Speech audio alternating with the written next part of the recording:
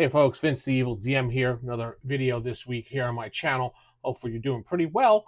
Just want to talk a little bit about today. There are rules in a book. Books are only the guideline and the DM has the final say. Now, the rules exist as a framework to ensure that there is fair play. There is a common ground that everybody has in the game. Everybody is on the same page. They provide a structure for storytelling, mechanics, helping players understand how to interact with the game world, how to interact with one another, how to interact with dice rolls and things like that. Without rules, there'd be a lot of chaos and a lot of stifling of creativity when it comes to no rules. Now, the role of DM serves as both a storyteller and a referee, guiding the narrative while interpreting these rules. They have the authority to make decisions that enhance the flow of the game, even if it means adjusting or discarding written rules. The DM's judgment is often needed in situations not explicitly covered by the rules. A lot of newer players don't understand all this, and they think that the book is the final say. The book is not the final say. A DM has to think on their toes, and the DM has the final say over whatever happens in his world. You're sitting down creating this world for your players. You are going to be the one that's going to be saying yes or no. No, you don't want certain races in your world. You don't want certain classes because of the world you're in. These are all things you're supposed to sit down and talk to your players about during character creation. I don't say session 0 because that's not what we called it. We called it character creation. It's always been called that. And the session 0 crap started coming in when we started doing all these things like actual plays and YouTube videos and stuff like that. Then people started saying session, because it became more of a session as opposed to just a sitting down playing a game and a hobby. Because this is a hobby. D&D is a hobby. And the Dungeon Master is the judge, jury, and executioner, so to speak, of the hobby when you're playing at their table. Generally, when you're playing at the table, it's the DM's game. Now, it doesn't have to be DM versus player mentality, and that's not really the whole purpose of the game, though it has been fostered quite a bit with the Gary Gygax editions. And a lot of people back in the 80s did have that whole it's me versus you attitude, and that really didn't foster some really good role-playing. But it's always good once in a while for the DM to play the adversary to the players to help make their job a little bit more difficult. You're not in this together holding hands, jumping rope through the rainbow. You're playing a game that is supposed to be deadly. It's supposed to spark imagination. And you're supposed to know how to run and when to run. You're not superheroes. You are regular people who went out adventuring. When it comes to later editions, they make you feel more of a superhero. And they accidentally made the mistake of doing balancing stuff.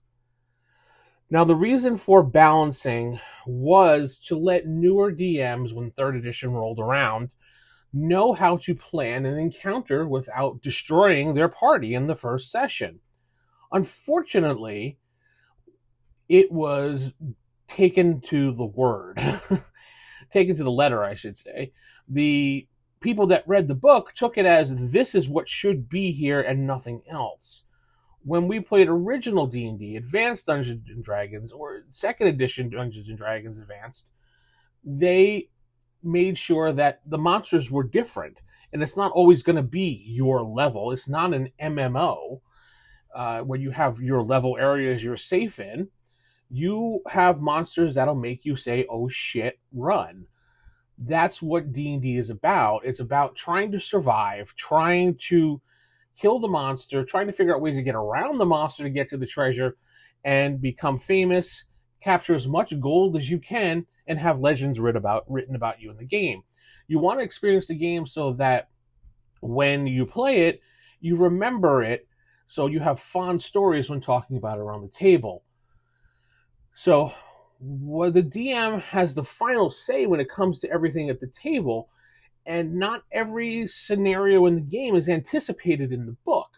If you had every possible scenario in the book, which is not even possible, you'd have a 600 to 700 to 800 page book of just rules. And who the hell wants to sit through reading all that? That's slogfest. The original books didn't have, and they weren't very thick with rules. In fact, the player's handbook was like 140 something. The DM's book was not much bigger in page count, and that's all we had to play. Hell, the original little brown books had very little amount of rules in it. They weren't thinking about it. They expected the judge or the referee to just adjudicate the situation because they had experience. They thought they had experience, or they would just gain the experience by just playing. There is no wrong way to play Dungeons and Dragons. You could play whatever edition you want. You could play it however you want, and anybody could sit at the table. There's no, not sitting at the table. Just play. And play the game and so you and your group are having fun. Everybody has to have fun. Not just one person, not just two people, not just the players, not just the DM. Everybody needs to come to a consensus and have fun when it comes to doing that. A lot of times people want balance in the game. And I understand that. You want to go into the game knowing that you're not going to die. Going into a game knowing you're not going to die takes a lot of the fun out of the game. At least it does for me.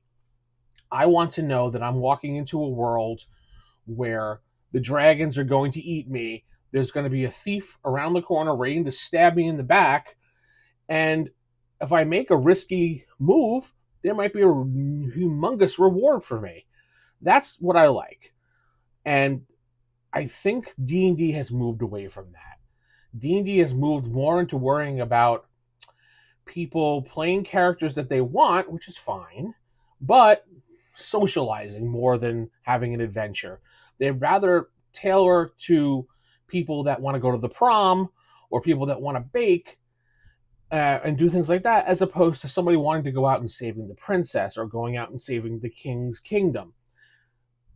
D&D has moved very far away from what it used to be. Now, I'm not putting down later editions. It may sound like I am, but I'm not. You can take any edition and play it however you want. It doesn't matter what it says in the book. The book could say you're a jerk. You could just ignore that. It doesn't really matter. Your game, your rules, you play it however you want. Nobody's going to come knocking on your door. I'm not going to come knocking on your door. WotC is not going to come knocking on your door. And certainly nobody from TSR's past that's still alive is going to come knocking on your door. You're not going to have Frank Mincer knock on your door and say, hey, I wrote Beck Me a certain way and you're not playing it correctly. Frank could give two craps.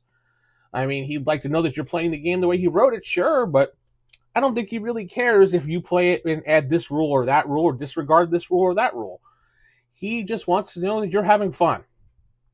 So that's all Gary wanted, was to show us fun. Gary is the father of D&D along with Dave Arneson, and the two of them built us a game that people are stepping on left and right and taking it away from its original vision. Now, you can call that progression, moving along with the times, whatever you want to do. This is why certain movements exist. There's the OSR movement that is probably, just dedicated to keeping things originally how it was with a little bit leeway. There's old school gamers that just want to play the games how they played back when they were younger. There's the New Age movement, which is like the 3E, and I've noticed there's a fourth edition movement coming around. And then there's the new mainstream gamers that just want to play D&D just like everybody else is playing because it's the cool thing to do. Can't tell you how many people I know that play D&D because it's cool. I remember playing D&D and everybody made fun of you. And if you found a person that played D&D, you were like, what? You play D&D? Oh, that's awesome. Tell me more about it. And you talked about it secret. Being a nerd playing D&D was an outcast. Now it's kind of like you play D&D, all right, you're cool now. All because all the celebrities do it, because all the people you see on YouTube doing it. Yeah, I'm on YouTube doing it, right? So I guess I'm cool. No, I'm not. Tell me about it. I just want to do this video today because the DM has the final say, and I want to make sure everybody has fun at the table. That's my absolute objective when it comes to playing games, and make sure everybody has fun. But someone has to draw the line, and the DM's going to draw the line when he says so. And you really shouldn't argue with him. You should just go with it and then talk to him after the game about it. Because there's nothing worse than you're playing a game, you're sitting there, and you don't like how something's handled, and you start arguing, and that really breaks the mood of the game. Just suck it up, let it slide, keep it in the back of your head. As soon as the game's over, be like, dude, can we talk for a little bit? Sure. I don't like the way this was handled when you did this or that. I don't think it was cool. Maybe we should talk about. Most DMs will be like, yeah, no problem. We'll discuss it. We'll figure out a way to make sure you're happy, so we're happy. A shitty DM will just be like, I don't care. And I've seen plenty of those that are just like, I don't care. You have to care. And that's one way to get things rolling in your group.